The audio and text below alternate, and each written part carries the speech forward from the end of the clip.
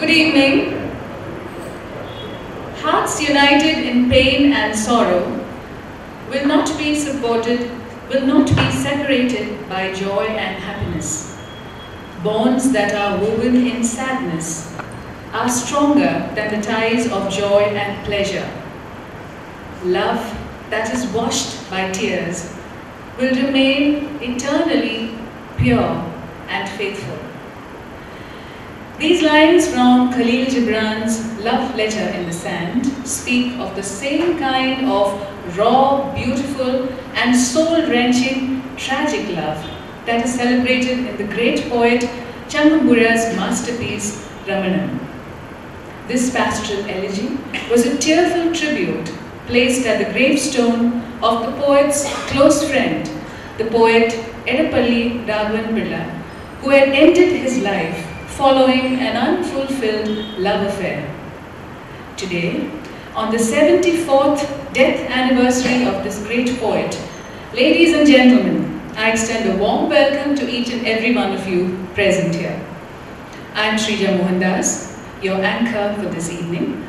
Being a writer myself, as I have published a couple of novels, written short stories, and dabbled in a little bit of poetry, I consider it a privilege to be part of this distinguished group this evening.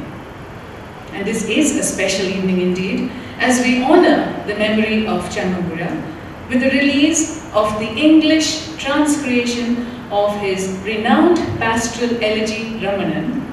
And this transcreation, no mean feat if I may add, was achieved by our very own, our dearly loved poet, Shri Gopikrishnan Kotur.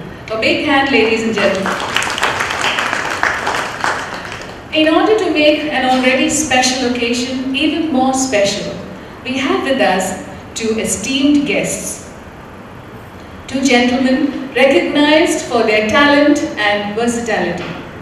Ladies and gentlemen, I would like to welcome renowned novelist and writer, Professor George Onakur. Welcome, sir.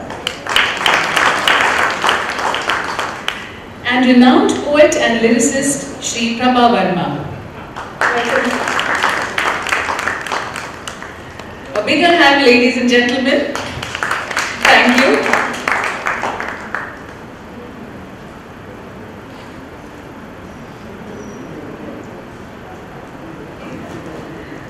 A few lines on our honorable guests. Professor George Onakur, winner of several awards, the Sahitya Academy Award, the Film Critics Award, and the Jawaharlal Award, to name a few, is a novelist, short story writer, a script writer, a travel writer, as well as a critic. The former director of Kerala State Institute of Children's Literature, State Institute of Encyclopedic Publications, and Kerala State Literacy Council. He has also won the award for the Outstanding Indian Writer given by the Euro-American Expatriate Literary Association, and some of his outstanding works include his novel Illam, 1980, and travelogue Adirunna Agasham, 2005, both of which received the Kerala Sahitya Academy Award.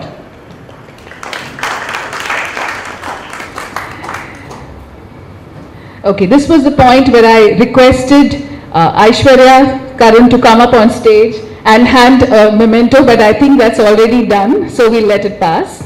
Yes, thank you, Aishwarya. And now a few lines on Shri Prabha Verma, who is a multifaceted poet, as he not only writes poetry, but is an exemplary film lyricist, a journalist, and a television presenter as well. His written works include Sandhyude Ekanta Yatra and Ratiyude Kavya Padam. He is a winner of a long list of awards, the Vayalar Award, the Asan Smaraka Kavita Puraskaram, Kendra Sahitya Academy Award, and Valatol Award, to name a few. He also won the 2020 National Award for Best Lyrics for a song from the film Kolambi. This award happened after a lag phase of almost 25 years in Malayalam cinema. Presently, Shri Prabha Verma is Media Secretary to the Chief Minister of Kerala. A big hand, ladies and gentlemen. I'm sure the tea and snacks that you had just now has given you a little more energy. A bigger hand for both these esteemed gentlemen on the stage, as well as our dearly loved poet, Shri Gopikrishnan Kotur. Okay, and I think I should mention here that Anjana Aditya, who had earlier come up and given the memento, she is daughter-in-law of Sri Gopikrishnan Kotur, and the most interesting thing is she designed the beautiful cover of the book that is going to be released today. So that's something that I have to point out. So thank you, Anjana. It would only be relevant to mention here that we miss the presence of Sri K. Jayakumar, IAS, bilingual poet and lyricist in Malayalam par excellence, former Chief Secretary to the Government of Kerala, who due to other prior engagements couldn't be here with us this evening. Sri K. Jayakumar is also a translator and scriptwriter in Malayalam. It would be pertinent to quote from Sri Jayakumar's foreword from the book to be released this evening. Gopikrishnan, by using an idiom that is familiar to the modern readers, nudges them towards the magical doors of great poetry, written some 86 years ago in Malayalam. But for the abundant poetic gifts of the translator, this translation would not have been as consummate as this. May this translation be hailed as a landmark event in the translation history of Malayalam poetry. I now call upon Sri Prabha Verma to officially release Sri Gopikrishnan Kotur's book, the English translation of Changanpuzha's Ramanan, Ramanan the Pastoral, by handing over a copy of the same to Professor Onakur. A big hand, ladies and gentlemen.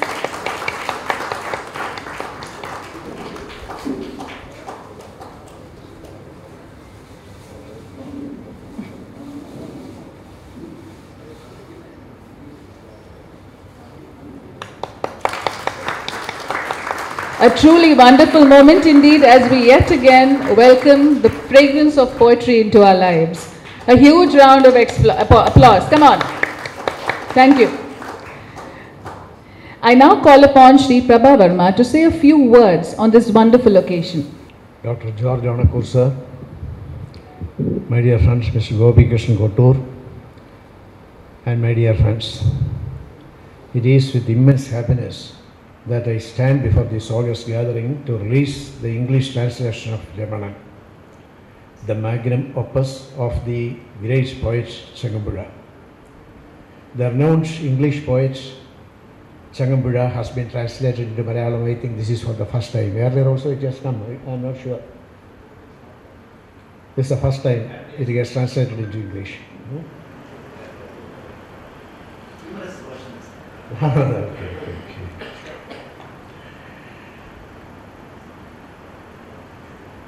As everybody knows, Sri Gopikrishnan Kotur is a renowned English poet. He has accomplished a splendid task in translating this pastoral elegy, the one and only book of this genre in Malayalam that stands apart in a world of varying translations.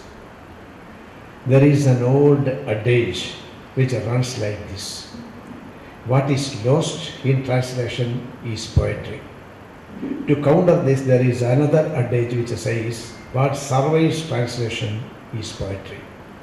I am happy to say that Sri Gopikrishnan Kotur belongs to the latter. He has been able to bring in the subtle nuances, musical appeal, and the mellifluous flow of verse without hindrance in his translation. A task usually one cannot afford to. To translate a book in its true spirit, one has to have a comprehensive understanding of the culture in which the book sprang up. As Gopikrishnan belongs to Changanpuzha's own land of literature, it is only natural that he could translate not only the verse but the soul of the book, Ramanan, in its entirety without decontextualizing its culture and the Malayali ethos. It is in the fitness of things that he chose to hold this function on Changanpuzha Day. Everybody knows that today marks the death anniversary of Changanpuzha. It is said that true poets have a life after death. This is all the more true when it comes to Changanpuzha. Actually, Ramanan poses a challenge to translators. That may be why so far no serious attempt has been there to translate it into many of the foreign languages. How do we translate the mesmerizing atmosphere, the dreamy ambience, the unique glow that pervades the whole story, and above all, the lyrical beauty that scales new sensibilities? The metrical pattern and the syntactical structure too make Ramanan practically untranslatable. Rhythms and rhymes pose yet another challenge. Yet, Gopikrishnan has come out in flying colors after translating the very essence of the poetry in its total beauty and aesthetic serenity. I take this opportunity to sincerely congratulate him for having accomplished a task which many of us cannot afford to take up.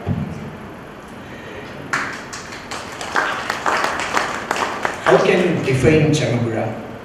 It seems you cannot define Changanpuzha better than how Vaidapalli defined him. Vaidapalli Changanpuzha define ചെയ്തത് ഇങ്ങനെയാണ്: മരണത്തെ address ചെയ്തുകൊണ്ടാണ്, മൃത്യുവിനോട് ചോദിക്കുക. Addressing death, Vyloppilli as, ഞങ്ങൾ തൻ പ്രിയപ്പെട്ട കവിയെ കവർന്നീലേ അങ്ങ്, താരുണ്യോദാര സൗരഭം പകർന്നോനെ, പിച്ചക പൂപോലസു കവിളിൽ തോരാത്തോനെ, സ്വച്ഛമാം പൂന്തേൻ നീണ്ട കഴുത്തിൽ നിറഞ്ഞോനെ, അനുരാഗത്തിൻ കിനാവാണ്ട തൂമിഴിയാൽ ഏതജപാലബാലയും മുകരാൻ കുതിച്ചോനെ, സൗമ്യനെ കൃശാങ്കനെ പേലവ നിലാവിൻ്റെ സൗരഭം ശീലിച്ചോനെ, താരകൾ തൊഴുന്നോനെ. ഇതാണ് ചങ്ങമ്പുഴയെക്കുറിച്ച് വൈലോപ്പള്ളി പറഞ്ഞത്. One who pervades tender, graceful fragrance, on one whose cheeks tears like jasmine flowers never did stop rolling, on one whose long neck is filled with an immaculate nectar, one who is desired with the love's dream to kiss by any chivalrous lass, one who is so delicate and so much light, habituating friendship with tender moonlight. How can you represent Changanpuzha's real character as well as poetic character better than this? Quoting Vaidapalli's poem at the beginning itself is with clear intention. Today in the literary world, there are people who consider Changanpuzha and his romanticism as felon and felony respectively. One of them have remarked that they were cleaning up the Changanpuzha mud. The modernists have claimed that what they are doing is that a cleaning up operation. They are trying to clean up the mud created by Changanpuzha, mud of romanticism. Even though the cleaning has been going on for a few decades, that mud is not going away. Mud is also a life-aiding factor in an ecosystem. If it goes away, that will destroy the ecosystem itself. Similar is Changanpuzha mud in poetry. Changanpuzha ചെളി കഴുകി കളയാൻ പോവുകയാണ് ഞങ്ങൾ എന്ന് പറഞ്ഞ് ആധുനികതയുടെ രംഗത്ത് വ്യാപരിച്ച കവികളുണ്ട് മലയാളത്തിൽ. അവർ പതിറ്റാണ്ടുകളായി ആ ഒരു പ്രക്രിയ തുടർന്നുകൊണ്ടേയിരിക്കുന്നു. പക്ഷേ ചങ്ങമ്പുഴ ചെളി ഇവിടെ തന്നെ നിൽക്കുന്നു. കാരണം ആവാസ വ്യവസ്ഥയ്ക്ക് ചെളി ആവശ്യമാണ്. കവിതയുടെ ആവാസ വ്യവസ്ഥയ്ക്കും കവിതയുടെ നിലനിൽപ്പിനും കവിതയുടെ അതിജീവനത്തിനും ഒരേപോലെ ഈ ചങ്ങമ്പുഴ ചെളി ആവശ്യമാണ്. ഇത് റിയലൈസ് ചെയ്യുന്നു ശ്രീ ഗോപികൃഷ്ണൻ കൊട്ടൂർ എന്നുള്ളതുകൊണ്ടാവണം അദ്ദേഹം ഈ വിധത്തിൽ ഇംഗ്ലീഷിൽ ഇതിനൊരു പരിഭാഷ വേണം എന്ന് നിശ്ചയിച്ചത്. അതോടുകൂടി രമണന് തീർച്ചയായും ഒരു വിശ്വ സാഹിത്യ ചക്രവാളം തുറന്ന് കിട്ടുകയാണ്. എത്രയോ പണ്ടേ ലഭിക്കേണ്ടതാണ്. ഇവിടുത്തെ വളരെ വളരെ താഴ്ന്ന നിലവാരത്തിലുള്ള തുടക്കക്കാരായിട്ടുള്ള കവികളുടെ വരെ കൃതികൾ ഇംഗ്ലീഷിലേക്കും സ്പാനിഷിലേക്കും ഫ്രഞ്ചിലേക്കും ഒക്കെ പരിഭാഷപ്പെടുത്തപ്പെടുമ്പോൾ ചങ്ങമ്പുഴ പരിഭാഷപ്പെടുത്തപ്പെട്ടിട്ടില്ല ഇന്നേ വരെ എന്നത് സത്യത്തിൽ വളരെ ഷോക്കിംഗ് ആയിട്ടുള്ളൊരു കാര്യമാണ്. എന്നോ ചെയ്യേണ്ടിയിരുന്ന ഒരു കാര്യം ഇപ്പോൾ ചെയ്യാൻ ഗോപികൃഷ്ണൻ ഫോട്ടോ ഉണ്ടായിരിക്കുന്നു. ചങ്ങമ്പുഴയുടെ ഒരു പുനരവതാരമായി വന്ന് രമണൻ റീക്രിയേറ്റ് ചെയ്തിരിക്കുന്നു ഗോപികൃഷ്ണൻ ഫോട്ടോ എന്നതിന് അദ്ദേഹത്തെ അഭിനന്ദിക്കണമെന്നാണ്. These progressive dots, ഞാൻ മോഡേണിസ്റ്റുകളെ കുറിച്ച് പറഞ്ഞു. These progressive dots of literature are the ones who refuses to accept Changanpuzha, and they are also readily agreeable to accept Vairapalli. They say that Vairapalli has released poetry from hyper-romanticism and made her walk through the land steadfast with the solid ground of scientific understanding. Vyloppilly കവിതയെ അതിൻ്റെ ഈ കാൽപ്പനികതയുടെ അതിമസൃണ ഭാവത്തിൽ നിന്നെല്ലാം മോചിപ്പിച്ചിട്ട് യുക്തിയുടേതായ ശാസ്ത്രീയതയുടേതായ പരുക്കൻ തലങ്ങളിലൂടെ നടത്തി. അതുകൊണ്ട് വൈലോപ്പിള്ളി ഞങ്ങൾക്ക് സ്വീകാര്യനാണ്, ചങ്ങമ്പുഴ അസ്വീകാര്യനാണ് എന്നാണ് ഞാൻ നേരത്തെ സൂചിപ്പിച്ച ഈ മോഡേണിസ്റ്റുകൾ പറഞ്ഞത്. But I am intrigued by the thoughts that when they recognize what Changanpuzha was for that same Vairapalli. വൈലോപ്പിള്ളിക്ക് Changampuzha ആരായിരുന്നു? അതാണ് ഞാൻ തുടക്കത്തിൽ പറഞ്ഞത്. ഞങ്ങളുടെ പ്രിയപ്പെട്ട കവിയെ കവർന്നിയിലേ എന്ന് താരുണ്യോദാര സൗരഭം പകർന്നോരെ. അതായിരുന്നു വൈലോപ്പിള്ളിക്ക് Changampuzha.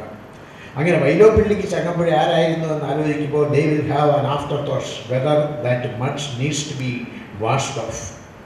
I also think that those who abuse Changanpuzha do not think of themselves as being better than Vairapalli.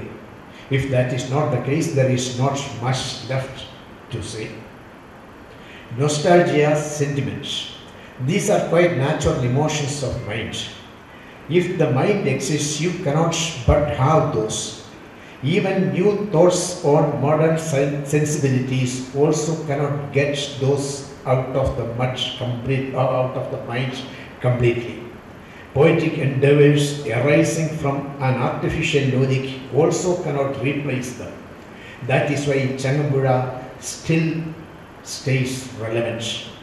Even though the intellectual seriousness still refuses to accept Changanpuzha, the fact remains that no poet who came later is able to excel him. Where lies the natural water flow without any restriction? Where lies the water coming out of a tap at regular intervals? ഈ water coming out of A tap at regular intervals ആണ് സത്യത്തിൽ ഈ modern poetry. ചങ്ങമ്പുഴയുടെ romanticism എന്ന് പറയുന്നത് ഒരു natural spontaneous flow ആയിരുന്നു എന്ന് നമുക്ക് ആ കവിതയിലൂടെ ഒന്ന് കടന്നു പോകുമ്പോൾ മനസ്സിലാവും. This old adage, this comparison between the water that comes out of a pipeline and the water that naturally comes from the sky, this comparison still it is this difference that exists between Changanpuzha's poetry and the modern poetry which has set out to correct the former. Even the great poet Vairapalli could not distance himself from that spiritual influence. ചങ്ങമ്പുഴയുടെ ഒരു ആത്മീയം എന്ന് വിശേഷിപ്പിക്കേണ്ട വിധത്തിലുള്ള വലിയൊരു സ്വാധീനത്തിൻ്റെ വലയമായിരുന്നു. ആ ഒരു സ്വാധീന വലയത്തിൽ നിന്ന് വൈലോപ്പിള്ളിക്ക് പോലും ഈ പറയുന്ന യുക്തിയുടേതായ ശാസ്ത്രത്തിൻ്റെതായ മാർഗത്തിലൂടെ കവിതയെ കൊണ്ടുപോയി എന്ന് പറയുന്ന വൈലോപ്പിള്ളിക്ക് പോലും മാറി നിൽക്കാൻ കഴിഞ്ഞിട്ടില്ല എന്നുള്ളതാണ് വളരെ ശ്രദ്ധേയമായിട്ടുള്ള ഒരു സത്യം. അതിന് ഒരു 3-4 വരി വൈലോപ്പിള്ളിയുടെ തന്നെ ഉദ്ധരിക്കാമെന്ന് എനിക്ക് തോന്നുന്നു. അദ്ദേഹം ഒരിടത്ത് ഒരു കവിതയിൽ എഴുതിയിട്ടുണ്ട്: ധന്യനാം ഇടപ്പള്ളിലെ ഗാനകിന്നരൻ്റെ കവിതകൾ പാടി കന്യകമാരുമൊത്ത് അയൽവക്കിൽ കയ്യുകൊട്ടി കളിച്ചതിന് ശേഷം എന്നുടെ ഒച്ച കേട്ടുവോ വേറിട്ട് എന്ന് പിറ്റേന്ന് ചോദിക്കുവോളേ എന്ന്. ഒരു കാമുകനോട് പുലർച്ചെ ചോദിക്കുകയാണ്. ഇന്നലെ തിരുവാതിര കളിയായിരുന്നു, വീട്ടിൽ പോയിരുന്നു, അവിടെ നിന്ന് ഞങ്ങൾ തിരുവാതിര കളിച്ചു, അവിടെ എല്ലാവരും പാടിക്കൊണ്ടിരുന്നപ്പോൾ, എല്ലാവരും കളിച്ചുകൊണ്ടിരുന്നപ്പോൾ എൻ്റെ ഒച്ച ആ ഒച്ചയിൽ ആ ശബ്ദത്തിൽ മുങ്ങിപ്പോയോ, അതോ എൻ്റെ ഒച്ച വേറിട്ട് കേട്ടുവോ എന്ന് ചോദിക്കുന്നു. ഈ ചോദ്യം സത്യത്തിൽ വൈലോപ്പിള്ളിയുടേതുകൂടിയാണ്. ഒരു മാസ്പരം പ്രഭാവമായിട്ട് അങ്ങനെ ചങ്ങമ്പുഴ പടർന്ന് വളർന്നങ്ങനെ നിന്നപ്പോൾ ആ ശബ്ദം അങ്ങനെ വലിയ അലയൊലി ഉണ്ടാക്കിക്കൊണ്ട് കേരളത്തിനാകെ അങ്ങനെ ഉയർന്ന് നിന്നപ്പോൾ തൻ്റെ ഒച്ച വേറിട്ട് കേൾക്കുമോ എന്ന് വൈലോപ്പിള്ളി പോലും സംശയിച്ചു എന്നതാണ് സത്യം. അതുകൊണ്ടാണ് ഞാൻ പറഞ്ഞത്, ഈവൻ ദ ഗ്രേറ്റ് പോയിറ്റ് Vyloppilly could not distance himself from that spiritual influence, singing those poems of that young blessed Bard of Edappally. ഇടപ്പള്ളിലെ ഈ ബാർഡാണ്, ഇടപ്പള്ളിലെ ധന്യനാം ഇടപ്പള്ളിലെ ഗാനകിന്നരൻ എന്ന് പറയുന്നതാണ് ചങ്ങമ്പുഴ. ആ ബാർഡ് ആണ് Changampuzha. Singing those poems of that young blessed Bard of Edappally, then playing with the neighborhood's maidens by clapping hands. Did you hear my voice distinct? One who inquires that next day. Else, Vailoppilli would not have asked this. Vailoppilli has tried always to let his voice be heard distinctly. He has been satisfactorily successful in that attempt too. But still, Vailoppilli was only able to love and respect that spiritual influence. He was able to do that because of his belief in his own poetic prowess. He knew that he can steady his feet in the poetic world without berating anyone else. Hence, he was well able to accept and respect Changanpuzha. Some lesser skilled ones who lacked that sort of confidence marched onwards with curse dipped in jealousy. There is a word "O" in English, A-W-E. It means to witness something with such a reverence mixed with fear. The mental state that represents "O" is what was held by those modern poets of Malayalam who want us to become leaders of such a movement. It is true that Changanpuzha was blazing like the sun. It is also true that many could not even be candles in front of that sun. Even Vailoppilli had that anxiety whether his voice would be heard distinctly. Vailoppilli, in a verse from Kudiyozhippikal, hinted at this. After going to a neighboring house, that is what I was describing earlier, so I need not have to go into all those things. The poetic context is to illustrate that if that alone was Vailoppilli's intention, he could have simply said Tiruvadira song. ധന്യനാം ഇടപ്പള്ളിലെ ഗാനകിന്നരൻ്റെ കവിതകൾ പാടി കന്യകമാരിമൊത്തായി വക്കിൽ കൈ കൊട്ടി കളിച്ചതിന് ശേഷമാണ് ചോദിക്കുന്നത്. അവിടെ തിരുവാതിര കളിച്ചിട്ട് വന്നപ്പോൾ ആ തിരുവാതിര പാട്ടിൽ എൻ്റെ ശബ്ദം വേറിട്ട് കേട്ടു എന്ന് ചോദിച്ചാൽ മതി. പക്ഷേ ഇവിടെ അതല്ല വൈലോപ്പിള്ളി ചോദിക്കുന്നത്. വളരെ സ്പെസിഫിക് ആയിട്ട് ചങ്ങമ്പുഴയെ ചൂണ്ടിക്കാണിക്കുന്നുണ്ട്. അതുകൊണ്ടാണ് he could have simply said Tiruvadira song in a general manner, but Vailoppilli did not just say that. But instead, he also said that they danced Tiruvadira by singing those poems of that young blessed bard of Idappalli. He blessed the young BARD bard. Adanu Changanpuzha. It is not needed to specify that this young blessed bard of Idappalli was Changanpuzha himself. Vailoppilli was inquiring whether his own voice was heard distinct from the musical wonder of a voice that of Changanpuzha. Those thoughts of his also ended there, where the question was asked. For his voice to be distinctly heard, he also did not think of shutting up Changanpuzha's sound. That is because Vailoppilli had a mind pure without envy and made it with love. Minds that did not possess that purity had to rebuke Changanpuzha. They did exactly that, and they continue to do that, and still Changanpuzha is here. That is why all of you have assembled here. On hearing about Changanpuzha, on hearing about Ramanan, his pastoral elegy. There is also another reason for the modernists to lambast Changanpuzha. It was Changanpuzha who showed the way for them by translating veiled poetry and presenting them in Malayalam. Changanpuzha did not just translate poetry regularly from some particular region. Chinese, Spanish, Italian, French, German, Russian and Persian poets were translated. Changanpuzha was the first and foremost to present world poetry in all its entirety. He opens the pathway for all modernists. Keats, Swinburne, Tennyson, Oscar Wilde, Heine, Omar Khayyam, Chekhov. By translating many like these, he created a bridge between Malayalam and world literature. In that regard, it was Changanpuzha who unraveled world poetry before Malayalis. One can find only one fault in all this. Whomsoever poetry Changanpuzha translated, all that became the poetry of Changanpuzha. Changanpuzha, Swinburne'ന്റെയോ ഹെന്നയുടെയോ ആരുടെയോ ഒക്കെ കവിത മലയാളത്തിലേക്ക് പരിഭാഷപ്പെടുത്തുമ്പോൾ അത് മലയാളത്തിൻ്റെ കവിതയായി മാറുമായിരുന്നു. അതല്ലാതെ ദഹിക്കാത്ത ഒരു ആശയം അറിയാത്ത ചില വാക്കിൽ പകർത്തി വയ്ക്കുന്ന വിധത്തിലുള്ള കൃത്രിമമായ ഒരു പരിഭാഷയുടെ രീതിയായിരുന്നില്ല ചങ്ങമ്പുഴയുടേത്. കവിതയിലെ ഒറിജിനലായിട്ടുള്ള ആശയം എന്താണോ അത് പൂർണ്ണമായി ഇംബൈബ് ചെയ്ത് മനസ്സിലൊന്ന് റീക്രിയേറ്റ് ചെയ്ത് മലയാളത്തിൽ റീക്രിയേറ്റ് ചെയ്യുന്ന ഒരു പ്രത്യേക ശൈലിയിലുള്ള പരിഭാഷയാണ്. അതുതന്നെ പഠിക്കേണ്ടതാണ്. ആ പരിഭാഷകളിലൂടെയെല്ലാം ശ്രീ ഗോപി കൃഷ്ണൻ കോട്ടൂർ കടന്നു പോയിട്ടുണ്ടോ എന്ന് എനിക്ക് നിശ്ചയമില്ല. എന്തായാലും he is blessed with that style of Changanpuzha, imbibing the poetic essence, the subtle poetic nuance in minds and transcreating them. That has been done in this book also, and for that also I should congratulate Sri Gopi Krishnan. Congrave's golden treasury comes in 5 volumes. G. Changanpuzha, poet laureate, had remarked that Changanpuzha had borrowed this from him and returned it only after 6 years. In these 6 years, he translated many poems from those volumes.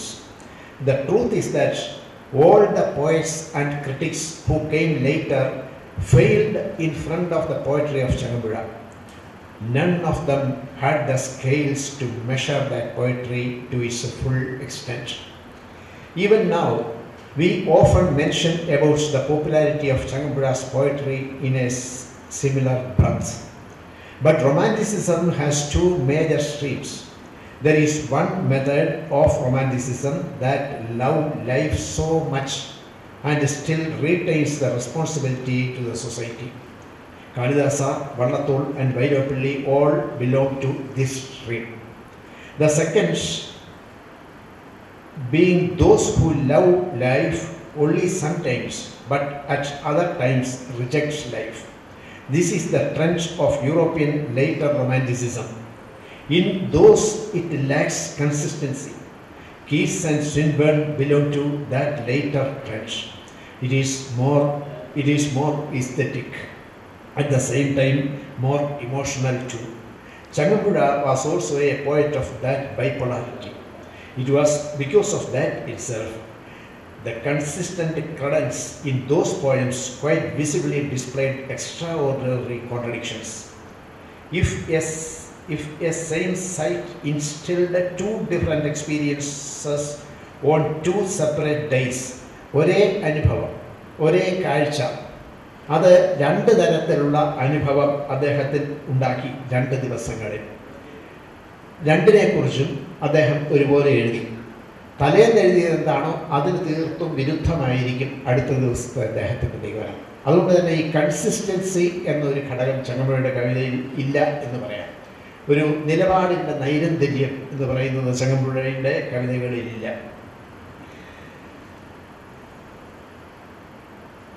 The contradictions between those will not matter to him. Whatever contradictions is there, he is not concerned about those contradictions. He wanted to write what just spontaneously comes up in his mind. It gets reflected in his writings. Nothing to watch, nothing to retract. That is how he used to write. Dawn, you showed me today a celestial nymph. Changanpuzha എഴുതിയിട്ടുള്ളതാണ്. Dawn, D-A-W-N, dawn. You showed me today a celestial nymph, N-Y-M-P-H. Changanpuzha, who writes this one day, writes the next day, women, women, primary roots of global disaster, hellfires. നാരകീയാഗ്നി എന്നാണ് ഒരു ദിവസം വിശേഷിപ്പിക്കുന്നത്. അതിൻ്റെ അടുത്ത ദിവസമാണെങ്കിലോ സുപ്രഭാതമേ നീ എനിക്കുന്നൊരു അപ്സരസ്സിനെ കാണിച്ചു തന്നു എന്ന് സ്ത്രീയെക്കുറിച്ച് എഴുതും. അങ്ങനെ എഴുതുന്ന ചങ്ങമ്പുഴ തന്നെയാണ് അടുത്ത ദിവസം നാരികൾ നാരികൾ വിശ്വവിപത്തിൻ്റെ നാരായ വേരുകൾ നാരകീയാഗ്നികൾ എന്ന് എഴുതുന്നത്. One day he writes about Shmandatha Padmanabhan. The next day he also writes about Karl Marx. He sings what he feels at that point of time. He transcribes whatever is felt instantly. He does not bother about copying what gives him gain and what gives him loss. He does not even think about what among his writings would be considered as serious poetry and what would be considered as lightweight. That is the poet's non-fictitiousness that itself is his sincerity. ഈ സിൻസിരിറ്റിയാണ് ചങ്ങമ്പുഴയുടെ കവിതയിൽ നിന്നും ഉണ്ടായിരുന്നത്. ഇന്ന് പുതിയ കാലഘട്ടത്തിൽ കവിത പോലും ഒരുതരം clever writing ആയിട്ട് മാറിയിട്ടുണ്ട്. പരസ്പരം ചേരാത്ത വാക്കുകൾ പല പല സോഴ്സസിൽ നിന്നായിട്ട് എടുത്തിട്ട് അസംബിൾ ചെയ്യുന്ന ഒരു രീതിയിലേക്ക് നമ്മൾ മാറിയിട്ടുണ്ട്. അങ്ങനെ മാറിയിരിക്കുന്ന ഒരു കാലത്താണ് ചങ്ങമ്പുഴയുടെ ഈ സിൻസിരിറ്റി ഏറ്റവും കൂടുതൽ വിലമതിക്കപ്പെട്ടതാകുന്നത്. മനസ്സിന് ബോധ്യം വരാത്ത ഒന്നും എഴുതാത്ത കവിയാണ് ചങ്ങമ്പുഴ. മനസ്സിൽ വളരെ സ്വാഭാവികമായി വന്നു നിറഞ്ഞതെന്തോ അതൊക്കെ തന്നെ പകർത്തി വെച്ച് പോയിരുന്ന ഒരു കവിയാണ് Changampuzha. Last night I laid down and slept inside the smile of a flower എന്നെഴുതിയിട്ടുണ്ട് Changampuzha. ഇന്നലെ രാത്രിയിൽ ഞാനൊരു പൂവിൻ്റെ മന്ദസ്മിതത്തിൽ കിടന്നുറങ്ങി. ഇന്നലെ രാത്രിയിൽ ഞാനൊരു പൂവിൻ്റെ മന്ദസ്മിതത്തിൽ കിടന്നുറങ്ങി. ഞാനത് വിശദീകരിക്കേണ്ടതില്ല. He writes one day, the very next day, in these two pristine moments, O virtue, you must die. If my idea is cruel, my dear, you must pardon me too. ഇന്നലെ രാത്രിയിൽ ഞാനൊരു പൂവിൻ്റെ മന്ദസ്മിതത്തിൽ കിടന്നുറങ്ങി എന്ന് തലേന്ന് എഴുതിയ ആളാണ് തൊട്ടു പിറ്റേന്ന് അത്യനഘമാമീ നിമിഷത്തിൽ ഉത്തമേ നീ മരിക്കണം, മാമകാശയം ക്രൂരമാണെങ്കിൽ ഓമനെ നീ പൊറുക്കണം എന്നെഴുതുന്നത്. ഈ വിധത്തിലുള്ള ഒരു ബൈപോളാരിറ്റി, ഒരു ബൈനറി ഓപ്പോസിറ്റ്സിനെ അഡ്രസ്സ് ചെയ്യുന്ന ഒരു രീതി എക്കാലവും ചങ്ങമ്പുഴയുടെ മനസ്സിലുണ്ടായിരുന്നു എന്നത് സൂചിപ്പിക്കാനാണ് ഞാനിത് പറയുന്നത്. ഞാൻ ഇത്രയും വിശദമായിട്ട് ചങ്ങമ്പുഴയുടെ കവിതയിലേക്ക് കടന്നു പോകുന്നത് എന്തുകൊണ്ടാണെന്ന് വെച്ചാൽ, ഞാൻ നേരത്തെ സൂചിപ്പിച്ചതുപോലെ today marks the death anniversary of Changampuzha. ചങ്ങമ്പുഴയെ മാറ്റി നിർത്തിക്കൊണ്ട് മലയാളത്തിലൊരു കാവ്യചരിത്രമില്ല. ആ മലയാളത്തിന് ആവശ്യത്തിലൊരു കാവ്യചരിത്രമില്ല എന്നുള്ളതിൻ്റെ ഏറ്റവും വലിയ സ്ഥിരീകരണമാണ് ഇത്രയും പതിറ്റാണ്ടുകൾക്ക് ശേഷം ഈ വിധത്തിലൊരു പരിഭാഷ ഇംഗ്ലീഷിൽ ഉണ്ടാകുന്നത്.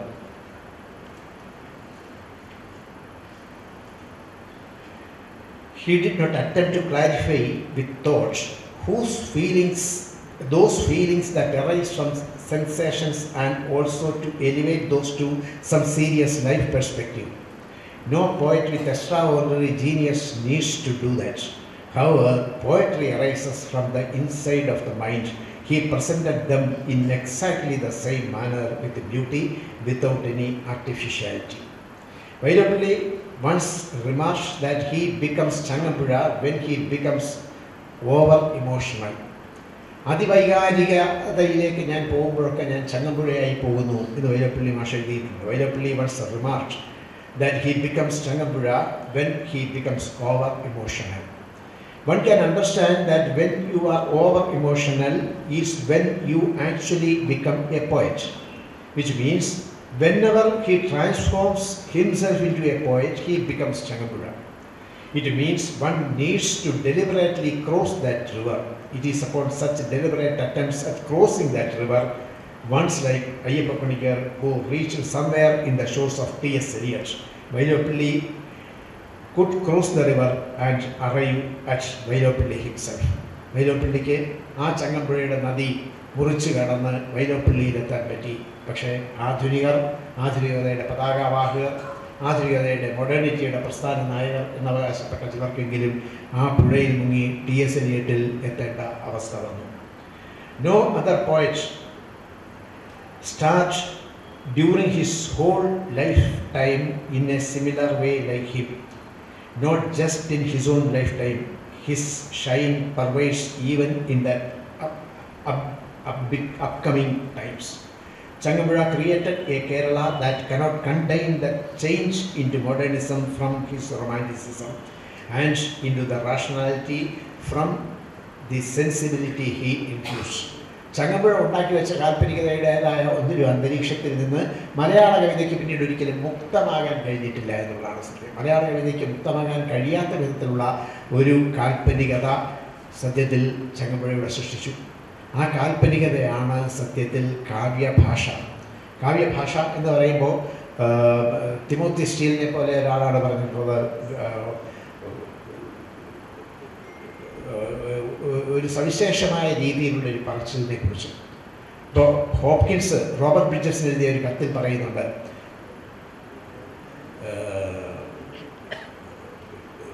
the poetical language of an age should be the current language hated. കേവല വ്യവഹാര ഭാഷയല്ല കവിതയുടേത്. കേവല വ്യവഹാര ഭാഷ ഒരു കാൽപ്പനികമായ ഭാഷ, ഓർണമെൻ്റൽ ഭാഷയാകുമ്പോൾ മാത്രമേ കവിത ജനിക്കുന്നുള്ളൂ. അതുകൊണ്ടാണ് പറഞ്ഞത് the poetical language of an age should be the current language hated. Timothy steel പറഞ്ഞത് അതുപോലെയാണ്. തിമോത്തി സ്റ്റീൽ പറഞ്ഞു all the fun is in how you say a thing. നിങ്ങളൊരു കാര്യം എങ്ങനെ പറയുന്നു എന്നതിലാണ് കാര്യം ഇരിക്കുന്നത്, കവിത ഇരിക്കുന്നത്. ആ എങ്ങനെ പറയണം എന്നതിൻ്റെ ഒരു ഭാഷയുണ്ട്, അതാണ് കാവ്യഭാഷ. ആ കാവ്യഭാഷയിലാണ് ചങ്ങമ്പുഴ എല്ലാം എഴുതിയിട്ടുള്ളത്. Some observe N.V. Krishnavaliya released Kerala from such a sensibility. Even if you accept this notion as such, one question still remains: what Changanpuzha was for Kerala as a whole? Was N.V. able to be like that? Changampuzha മലയാളത്തിനും കേരളത്തിനും എന്താണോ അതാവാൻ N.V.ക്ക് എഴുതിയിട്ടുണ്ടോ? N.V. Krishna Warrier ഈ കാൽപ്പനികതയിൽ നിന്ന് മലയാളത്തെ മോചിപ്പിച്ച് ആധുനികതയുടേതായ ഒരു ആകാശത്തെ ഉയർത്തി എന്ന് പറയുമ്പോഴും ഈ ഒരു ചോദ്യം നമ്മുടെ മനസ്സിൽ ബാക്കി നിൽക്കും. What Changanpuzha was for Kerala as a whole, was N.V. able to be like that? In front of that question, the pointed edge of reason in that argument breaks down. In searching for the answer to that question, we begin to understand Changanpuzha even more. It is a pertaining hypocrisy in criticism to belittle Changanpuzha and his romanticism. That is also the same hypocrisy in arguing that an ordinary enthusiast's level is in any way below that of a learned enthusiast. പഠിപ്പുള്ള learned എന്തൂസിയാസ്റ്റിൻ്റെ ആസ്വാദന നിലവാരത്തിൻ്റെ താഴെയാണോ ഒരു ordinary എന്തൂസിയാസ്റ്റിൻ്റെ, ഒരു കേവല ആസ്വാദകൻ്റെ, ഒരു സാധാരണ സാഹിത്യ ആസ്വാദകൻ്റെ ആസ്വാദന നിലവാരം? Leslie ഫെഡ്ലർ in his book Is There a Majority Literature shatters these rules. In that book he asks, is the sensibility of a reader who has not acquired technical expertise any lower than one who has acquired that? He argues that the answer is no. Changanpuzha was a poet for the former poet of the former kind. That is true, but the latter ones, can they witness the flow of his words without any wonder? The truth is that it is impossible. Then gradually rises the meaning that Changanpuzha was a poet of both these kinds, everyone's poet in that regard. What is also true is that Changanpuzha's poetry has never given into critics. If not, they would not have collected poems of Idappalli and Changanpuzha and blanketed it as Idappalli movement. Where lies Changanpuzha's poetry obsessing our life? ജീവിത രതിയുടെ കവിതയാണ് ചങ്ങമ്പുഴയുടേത്. ഇടപ്പള്ളിയുടേതോ ജീവിത വിരക്തിയുടെ കവിതയാണ്.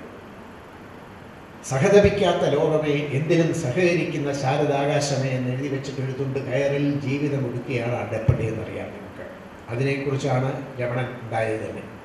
അപ്പോൾ ആ വിധത്തിൽ ജീവിത വിരക്തിയുടേതായ കവിയെയും ജീവിത രതിയുടേതായ കവിയെയും എങ്ങനെ ഒരേ ബ്ലാങ്കറ്റിനുള്ളിൽ ആക്കി തീർക്കാൻ കഴിയും എന്ന് ആലോചിക്കണം. Where lies Idappalli's poetry that thrives on an aversion to life? Where lies Changanpuzha's poetry obsessing our life? One has optimism and the lust of life. The other has pessimistic thoughts and a sniff of death. How can one assimilate these two? Where is the literary contribution of Changanpuzha that lies like an ocean in front? Where lies the limited poems of Idappalli? The truth is that there is no comparison between the two. Changanpuzha's poetry was like a very natural water flow. These two lines of Changanpuzha forms definition to the poet and his poetry. Quoting them, let me conclude this. How many words will have to meditate to bring in a voice of serenity? O great poets, the very best of insight knows pretty well is the divine greatness inside the heart. എത്ര ലോകം തപസ് ചെയ്താലാണ് എത്തിടുന്നതൊരിക്കൽ ഈ ശബ്ദം. എത്ര ലോകം തപസ് ചെയ്താലാണ് എത്തിടുന്നതൊരിക്കൽ ഈ ശബ്ദം. ഉത്തമ കവി നന്നായി അറിവൂ ഹൃത്തിലായതിന് ദിവ്യമഹത്വം. യവനികയിൽ ചങ്ങമ്പുഴ തന്നെ എഴുതിയതാണ്. ചങ്ങമ്പുഴയ്ക്ക് വേറെ ബാധകമായിട്ടുള്ളതാണ്.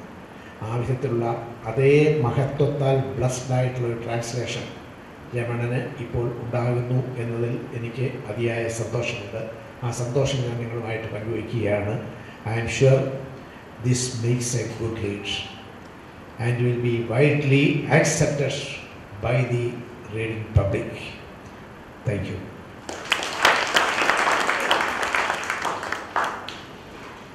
Thank you, sir, for giving us a beautiful insight into the very soul of poetry itself.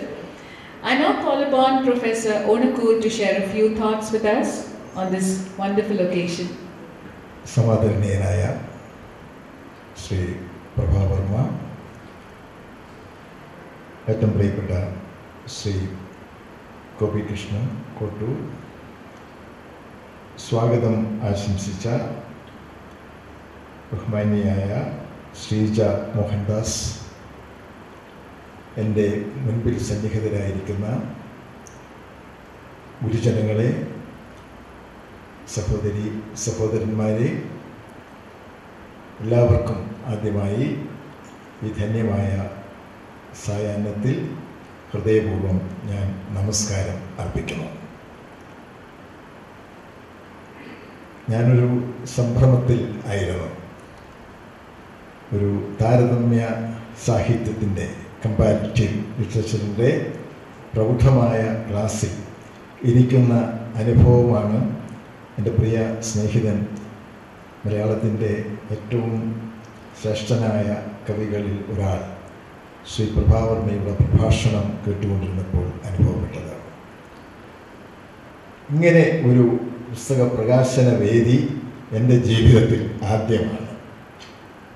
ഇത്ര കൃത്യമായി കാര്യങ്ങൾ അടയാളപ്പെടുത്തിയ, ഗൗരവപൂർവം അതിനെ സമീപിച്ച കവിയും നിരൂപകനും സാഹിത്യത്തിൻ്റെ ആഴങ്ങളിലേക്ക് ഇറങ്ങിച്ചെല്ലുന്ന പ്രതിഭാധനനുമായ പ്രഭയുടെ, ഞാൻ പ്രഭ എന്നാണ് വിളിക്കുന്നത്, എൻ്റെ അടുത്ത സ്നേഹിതനാണ്, അദ്ദേഹത്തിൻ്റെ വാക്കുകൾക്ക് ഞാൻ കാതോർത്ത് ഇരിക്കുകയായിരുന്നു.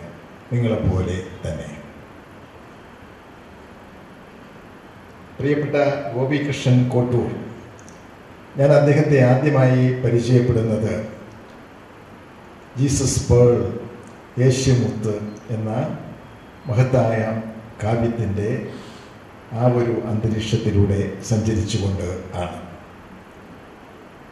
അങ്ങനെ ഞങ്ങൾ തമ്മിലുള്ള ഒരു ബന്ധത്തിൻ്റെ ആദ്യ ബീജം സംഭവിച്ചു എന്ന് പറയാം. അവിടെ നിന്ന് വളർന്ന് ഇപ്പോൾ ശ്രീ ഗോപികൃഷ്ണൻ്റെ സാഹിത്യ ജീവിതത്തിലൂടെ സഞ്ചരിക്കാൻ കിട്ടുന്ന ഓരോ അവസരവും വളരെ അഭിമാനപൂർവ്വം ഞാൻ കണക്കാക്കുകയാണ് ചെയ്യുന്നത് എന്ന് പറഞ്ഞുകൊള്ളട്ടെ. ഞാൻ ഈ പുസ്തകം രമണൻ മലയാളം ചങ്ങമ്പുഴയുടെ രമണൻ എനിക്ക് ഹൃദിസ്ഥമാണ്. എൻ്റെ തലമുറ പാടിക്കൊണ്ട് നടന്ന കവിയാണ് ചങ്ങമ്പുഴ. ഹൃദയം മുഴുവൻ ഒരു ഘട്ടത്തിൽ ചങ്ങമ്പുഴയായിരുന്നു. ബാല്യകൗമാരങ്ങളിൽ ഹൃദയത്തിൽ നിറഞ്ഞു നിന്ന ശരൽക്കാല ചന്ദ്രിക പോലെയായിരുന്നു ചങ്ങമ്പുഴ കവിത എന്ന് പറയാനാണ് എനിക്ക് ഇഷ്ടം. ചങ്ങമ്പുഴ കവിതയെ അടയാളപ്പെടുത്തുമ്പോൾ ശരൽക്കാല ചന്ദ്രിക, ONV എൻ്റെ സിനിമയിൽ വളരെ മനോഹരമായ ഒരു പ്രയോഗം നടത്തിയിട്ടുണ്ട്. ശരദിന്ദു മലർ ദീപനാളം എന്ന്. ശരബിന്ദു എന്ന് പാടി ഞങ്ങളെ വേദനിപ്പിക്കാറുണ്ട്. ശരദിന്ദു, ശരൽക്കാലത്തെ ഇന്ദു പോലെ. ചങ്ങമ്പുഴ കവിതയെക്കുറിച്ച് പറയുമ്പോൾ ഏറ്റവും ചേരുന്ന വിശേഷണം അതാണ് എന്നെനിക്ക് തോന്നുന്നു. ഒരു കുളിർനിലാവ് പോലെ മനോഹരമായ സ്പർശം, വെളിച്ചം പകരുന്ന ചങ്ങമ്പുഴയുടെ കവിത. കാൽപ്പനികതയുടെ മാധുര്യം ആണ് ചങ്ങമ്പുഴ കവിതയിൽ അനുഭവിക്കുന്നത്. അത് രമണനായാലും മറ്റ് കാവ്യങ്ങളൊക്കെ തന്നെ ആയാലും, ഒരുപക്ഷെ വാഴക്കുല ഒഴിച്ച് ബാക്കിയുള്ള കൃതികളിലൊക്കെ തന്നെ ഈ കാൽപ്പനികതയുടെ ഒരു മാധുര്യമാണ് അനുഭവപ്പെടുന്നത്. കാൽപ്പനിക കവിതകൾ എഴുതിക്കൊണ്ടിരുന്ന കാലത്ത് ചങ്ങമ്പുഴ ഒരു തലമുറയെ സ്വാധീനിച്ച കവിയാണ്, തലമുറകളെ സ്വാധീനിച്ച കവിയാണ്. പക്ഷേ ചങ്ങമ്പുഴ തലമുറകളെ വഴിതെറ്റിക്കുന്നു എന്നാരോപിച്ച് ഈ കവിത എഴുത്ത് നിർത്തണം എന്ന് പ്രമേയം പാസാക്കിയ ഒരു കാലവും ഉണ്ടായിരുന്നു എന്നുള്ളത് എൻ്റെ ചരിത്രബോധം എന്നെ ഓർമ്മപ്പെടുത്തുന്നുണ്ട്. എന്നുവെച്ചാൽ അതിഭാവുകത്വം കൊണ്ട്, അതികാൽപ്പനികത കൊണ്ട്, അതിവൈകാരികത കൊണ്ട് തലമുറകളുടെ ചിന്താപഥങ്ങളിൽ അപഭ്രംശം സൃഷ്ടിച്ച കവിയാണ് ചങ്ങമ്പുഴ എന്ന ആരോപണം ചങ്ങമ്പുഴയ്ക്ക് നേരിടേണ്ടി വന്നിട്ടുണ്ട്. അദ്ദേഹം 37 വയസ്സ് വരെ മാത്രമാണ് ഈ ഭൂമിയിൽ ജീവിച്ചിരുന്നത് എന്നുള്ളത് നാം വിസ്മരിക്കരുത്. ഇന്ന് 74 വർഷം ആകുന്നു ചങ്ങമ്പുഴ നമ്മെ വിട്ട് കടന്നുപോയിട്ട്. 37 വർഷത്തിനുള്ളിൽ ചങ്ങമ്പുഴ എഴുതിയ കവിതകൾ, ഇപ്പോൾ ഇവിടെ ഗോപികൃഷ്ണൻ കോട്ടൂർ പരിഭാഷപ്പെടുത്തിയിരിക്കുന്ന രമണൻ എഴുതുമ്പോൾ ചങ്ങമ്പുഴയ്ക്ക് 25 വയസ്സ് മാത്രമേ പ്രായമുണ്ടായിരുന്നുള്ളൂ. ആ കവിതയാണ് ആരബ്ധ യൗവനത്തിൽ എന്ന് വേണമെങ്കിൽ പറയാം. യൗവനം വന്ന് ഉദിച്ച് അത്രയേ ഉള്ളൂ. യൗവനത്തിൻ്റെ തീഷ്ണപ്രഭ അനുഭവപ്പെടാത്ത ഒരു അതിവൈകാരികതയുടെ കാലത്ത് ചങ്ങമ്പുഴ രചിച്ച കൃതിയാണ് രമണൻ.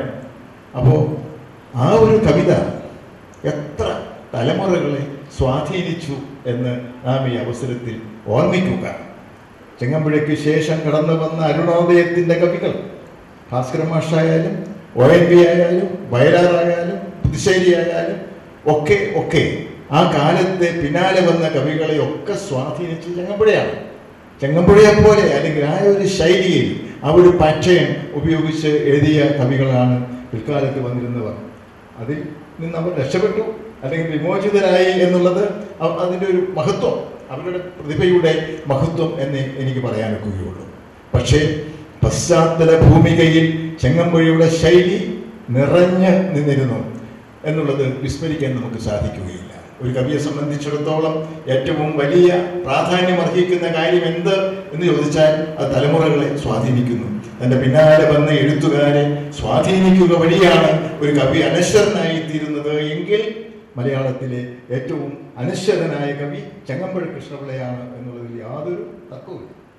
അത്ര ഒരു കാവ്യഭാവനയെ പരിപോഷിപ്പിച്ച കവിയാണ്. പല ആളുകളെയും നമ്മളിങ്ങനെ ജനപ്രിയ കവി അല്ലെങ്കിൽ ജനപ്രിയ നോവലിസ്റ്റ് എന്നൊക്കെ പറഞ്ഞ് മാറ്റി നിർത്തുന്ന ഒരു അവസ്ഥാവിശേഷമുണ്ട്. മനുഷ്യർക്ക് മനസ്സിലാകുന്ന ഭാഷയിൽ എഴുതുന്നത് ഏതോ അപകടമാണെന്ന് ഇപ്പോഴും തെറ്റിദ്ധരിക്കുന്ന ആളുകളുണ്ട് എന്നുള്ളതാണ് നിർഭാഗ്യം. അവരുടെ നിർഭാഗ്യമല്ല, മലയാള സാഹിത്യത്തിൻ്റെയും അല്ലെങ്കിൽ സാഹിത്യത്തിൻ്റെ നിർഭാഗ്യം എന്ന് ഞാൻ ഓർക്കുകയാണ്. പക്ഷെ ചങ്ങമ്പുഴ അങ്ങനെയാണ്, ഒരു തലമുറകളെ സ്വാധീനിച്ച ഒരു കവി. ഞാൻ ചങ്ങമ്പുഴയെക്കുറിച്ച് ഒരു പ്രഭാഷണത്തിന് ഒരുപ്പെടുന്നില്ല, അതിൻ്റെ ആവശ്യമില്ല എന്ന് ഞാൻ വിചാരിക്കുന്നു. മനോഹരമായി മഹത്വപൂർണമായി നല്ല തിരഞ്ഞെടുത്ത വാക്കുകളുണ്ട്. പ്രിയപ്പെട്ട പ്രഭാവർമ്മ അത് ചെയ്ത് കഴിഞ്ഞിരിക്കുന്നു, നിർവഹിച്ച് കഴിഞ്ഞിരിക്കുന്നു. ആ വഴിയിലൂടെ അല്ല ഞാൻ സഞ്ചരിക്കുന്നത്. രമണൻ എൻ്റെ മുൻപിൽ ഇരിക്കുന്നു. ഗോപികൃഷ്ണൻ കോട്ടൂർ രമണൻ പരിഭാഷപ്പെടുത്തി തന്നു. ഇവിടെ സൂചിപ്പിച്ചതുപോലെ അത് മഹത്തായ ഒരു അനുഭവമാണ്. എത്ര വർഷങ്ങൾ കാത്തിരുന്നു ചങ്ങമ്പുഴയുടെ രമണന് ഒരു ഭാഷാന്തരം ഉണ്ടാകുന്നതിന്, ഇംഗ്ലീഷ് ഭാഷയിലേക്ക് ഈ കാവ്യം കടന്നു വരുന്നതിന് എന്ന് ഓർമ്മിക്കുമ്പോൾ ശ്രീ ഗോപികൃഷ്ണൻ കോട്ടൂർ ചെയ്തിരിക്കുന്ന ഈ പ്രവൃത്തി മഹത്തമമാണ്. മഹത്തമെന്നല്ല ഞാൻ പറഞ്ഞത്, മഹത്തരമാണ് എന്നുമല്ല, മഹത്തമമാണ് എന്ന് പറയാൻ എനിക്ക് ഇഷ്ടം. വളരെ പ്രധാനപ്പെട്ട ഒരു കാവ്യധർമ്മമാണ് ശ്രീ ഗോപികൃഷ്ണൻ കോട്ടൂർ നിർവഹിച്ചിരിക്കുന്നത് എന്നുള്ളത് കൊണ്ട് ഞാൻ ഈ പുസ്തകം പണ്ട് പറയുമല്ലോ, കമ്പോട് കമ്പ് വായിച്ചു എന്ന് പറയും പോലെ അടിമുടി വായിച്ചു എന്ന് മാത്രമല്ല, ചങ്ങമ്പുഴയുടെ രമണൻ മലയാള കവിത, മനോഹരമായ കവിത, അത് നിവർത്തി വെച്ച് ഒരു വശത്ത് അത് വെച്ച് ഒരു വശത്ത് ഈ ഗോപികൃഷ്ണൻ കോട്ടൂരിൻ്റെ രമണനും വെച്ച് താരതമ്യ വിചാരം നടത്തിക്കൊണ്ട് ഒരു വായന. അപ്പോൾ അവിടെ നമ്മൾ മനസ്സിലാക്കേണ്ട ഒരു കാര്യം, കവിത തീർച്ചയായും പണ്ടും പറഞ്ഞിട്ടുള്ളത് ഞാൻ ആവർത്തിച്ച് പറയുകയാണ്, പരിഭാഷയ്ക്ക് വഴങ്ങുന്നത് അല്ല പല കവിതയും. നമ്മൾ പറയും പരിഭാഷയിൽ ഒഴിവാക്കപ്പെടുന്നത് അല്ലെങ്കിൽ നഷ്ടപ്പെടുന്നത് ആണ് കവിത എന്ന് വരെ നമ്മൾ പറയാറുണ്ട്. ഒരു ഭാഷയിൽ നിന്ന് മറ്റൊരു ഭാഷയിലേക്ക് പരിഭാഷയ്ക്ക് അങ്ങനെ വഴങ്ങി തരുന്നതല്ല കവിത. തീർച്ചയായും കഥകളൊക്കെ കുറച്ചുകൂടെ പരത്തി പറഞ്ഞോ ഒക്കെ പോവാം, ഇല്ലെന്നല്ല ഞാൻ പറയുന്നത്. പക്ഷെ കവിതയ്ക്ക് അങ്ങനെ സൂക്ഷ്മ വേദിയായ കവിതയെ സംബന്ധിച്ചിടത്തോളം അങ്ങനെ പരിഭാഷയ്ക്ക് എളുപ്പത്തിൽ വഴങ്ങിത്തരുന്ന ഒന്നല്ല കവിത. പ്രത്യേകിച്ചും ചെങ്ങമ്പുഴ കവിത പരിഭാഷപ്പെടുത്തുക എന്ന് പറയുന്നത് ദാറ്റ്സ് എ ഗ്രേറ്റ് ചലഞ്ച്. ഒരു വലിയ വെല്ലുവിളിയാണ്. അത് ഭംഗിയായി നിർവഹിച്ചിരിക്കുന്നു. ഇന്ന് ഞാൻ പറയുന്നില്ല, ഏറെക്കുറെ ഭംഗിയായി നിർവഹിച്ചിരിക്കുന്നു ശ്രീ ഗോപികൃഷ്ണൻ കോട്ടൂർ എന്ന് പറയാനാണ് സത്യം സ്വന്തമായി സംസാരിക്കുമ്പോൾ എനിക്കിഷ്ടം. കാരണം ആർക്കും അങ്ങനെ പൂർണ്ണമായ സംതൃപ്തിയോടുകൂടി പരിഭാഷപ്പെടുത്താൻ കഴിയുന്നതല്ല. ചെങ്ങമ്പുഴ കവിത അത്ര ഹൃദയത്തിൽ ചേർന്ന് അള്ളി പിടിച്ച് ചേർന്ന് നിൽക്കുന്നു എന്നുള്ളത് കൊണ്ട് മറ്റൊന്നിനവിടെ പ്രവേശനമില്ല. ഏത് ഭാഷകളിൽ വന്നാലും ചെങ്ങമ്പുഴ മനസ്സിനെ അങ്ങനെ നിലാവ് പോലെ, ആദ്യം പറഞ്ഞതുപോലെ ശരത്കാല ചന്ദ്രിക പോലെ വ്യാപിച്ചു നിൽക്കുമ്പോൾ അതിലേക്ക് കയറി വരാൻ പ്രയാസമാണ്. എങ്കിലും നമ്മുടെ ഹൃദയത്തെ ആകർഷിക്കുന്ന വിധത്തിൽ നന്നായി തീർച്ചയായും നിർവഹിച്ചിരിക്കുന്നു ഗോപികൃഷ്ണൻ കോട്ടൂർ എന്നാണ് പറയാൻ എനിക്കിഷ്ടം. ചെങ്ങമ്പുഴ കവിതയെക്കുറിച്ച് പറയുമ്പോൾ ഒരു കാര്യം പ്രത്യേകമായിട്ട് പറയേണ്ടതുണ്ട് എന്ന് തോന്നുന്നു. കവിത നമുക്കറിയാം, വാക്കുകൾക്ക് പരിഭാഷയെക്കുറിച്ച് പറയുമ്പോൾ എടുത്തു പറയേണ്ട ഒരു കാര്യം, വാക്കുകൾക്ക് സമാനമായ അർത്ഥം ഉൾക്കൊള്ളുന്ന മറുഭാഷാ പദങ്ങൾ കണ്ടെത്തി അവതരിപ്പിക്കുക എന്നുള്ളതാണ് നമ്മൾ പരിഭാഷ ചെയ്യുന്നത്. ഒരു മലയാള പദം അല്ലെങ്കിൽ മലയാള കവിത ഇംഗ്ലീഷിലേക്ക് പരിഭാഷപ്പെടുത്തുമ്പോൾ സമാനമായ പദങ്ങൾ കണ്ടെത്തണം. പല ഷെയ്ഡ്സ് ഓഫ് മീനിങ്സ് കാണും. ഒരു വാക്കിന് തന്നെ പല അർത്ഥ വ്യാപ്തി, അർത്ഥബോധം സൃഷ്ടിക്കുന്ന വാക്കുകളുണ്ട്. മലയാള ഭാഷയിലെ വാക്കുകൾക്ക് അങ്ങനെ ഒരു ചെറിയ പ്രശ്നമുണ്ട്. അതിന് പല അർത്ഥ തലങ്ങളുണ്ട്. അപ്പം അതിനനുരൂപമായ തീർത്തും അനുയോജ്യമായ വാക്കുകൾ, സമാനമായ പദങ്ങൾ കണ്ടെത്തണം. അതൊരു വെല്ലുവിളിയാണ് എന്നാണ് എനിക്ക് തോന്നുന്നത്. അതുകൊണ്ടാണ് ഞാൻ കവിത പരിഭാഷപ്പെടുത്താൻ പോകാതിരിക്കുന്നത്. പ്രയാസകരമായ ഒരു കാര്യമാണ് എന്നെനിക്ക് തോന്നുന്നു. അതുപോലെ വാക്കുകളെ ഇണക്കി ചേർക്കണം. കവിതയിൽ അങ്ങനെയാണ്. ഒരു ലൂസിഡ് സ്റ്റൈൽ അല്ല, വാക്കുകളെ ഇണക്കി ചേർക്കണം. അതൊരു കലാവിദ്യയാണ്, ഒരു ശില്പ ഭംഗി സൃഷ്ടിക്കുന്നതാണ് അത്. പക്ഷെ ചെങ്ങമ്പുഴ കവിത എന്ന് പറയുന്നത് കവിതയ്ക്ക് അപ്പുറം നിൽക്കുന്ന ഒരു സംഗീതമുണ്ട്. അതൊരു കാവ്യ സംഗീതമാണ്. It's A poetry at the same time A musical also. കവിതയായിരിക്കുന്നതോടൊപ്പം തന്നെ അത് സംഗീതവുമാണ്, കാവ്യ സംഗീതമാണ് ചെങ്ങമ്പുഴയുടെ കൃതികളിൽ നാം അനുഭവിക്കുന്നത് എന്ന് പറയാനാണ് തോന്നുന്നത്. അപ്പോൾ ഒരു പ്രശ്നമുണ്ട്, സംഗീതത്തിന് ഭാഷയില്ല.